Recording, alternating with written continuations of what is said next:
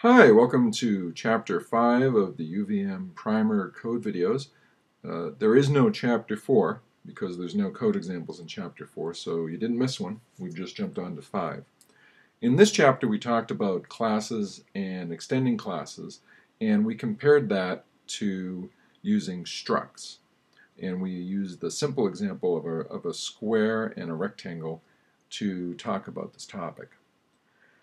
We see in our code here that we have a rectangle struct and it contains a length and a width, and we have a square struct and it just contains a single side.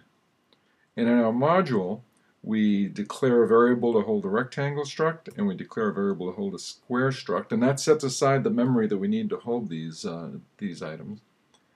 And then we start up and we store the length and the width in the rectangle struct. And if we want to calculate the area, we have to know how to do that.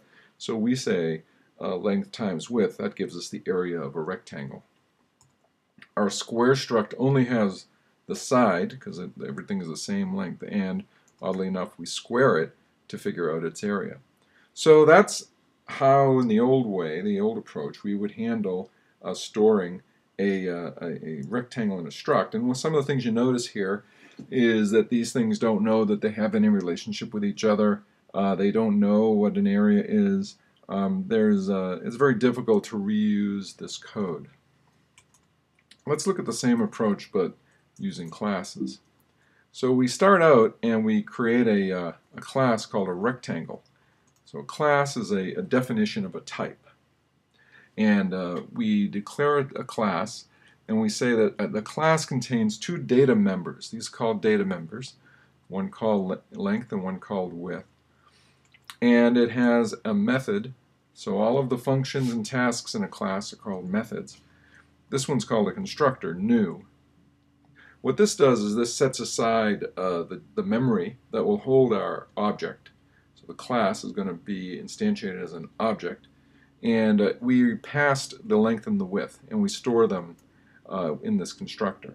And then the rectangle knows how to calculate its own area. So we just created a method called area, which returns length times width. So now we've encapsulated the concept of a rectangle. It's got length and it's got width and it's got area.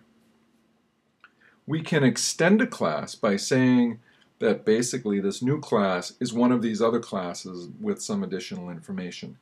In this case, a square is a kind of rectangle. And so we're going to extend rectangle. And you notice we don't have to declare a length or a width because a rectangle has a length and a width. We don't have to worry about that. We do create another constructor. We replace the new method, and this is called overriding it.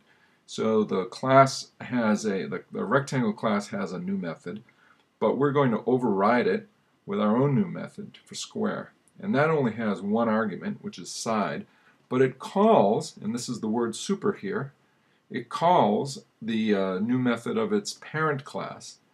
And you can see here that you create a square by creating a rectangle whose length and width are the same length.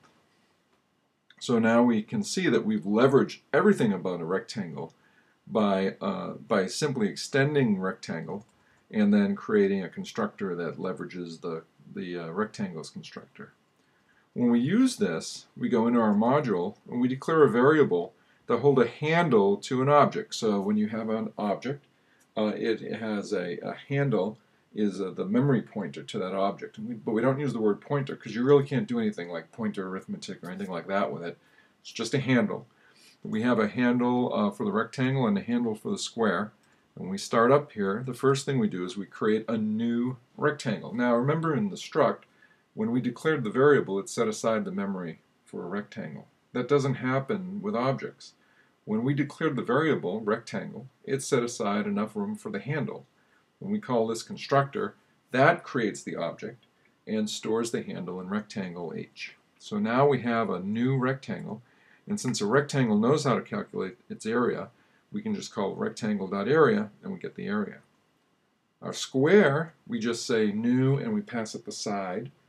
It handles the fact that the length and the width are the same and all of that stuff. And when we want the area of a square, we say square.area. Now you'll notice that our square class doesn't declare area. It doesn't say what area looks like. It inherits area from rectangle. So this is the method that actually gets called multiplying the length times the width. And because a square is a kind of a rectangle, and because the area are calculated the same way in both, we get the correct answer. And so this is our first example of creating object-oriented coding, and our first example of classes and extension.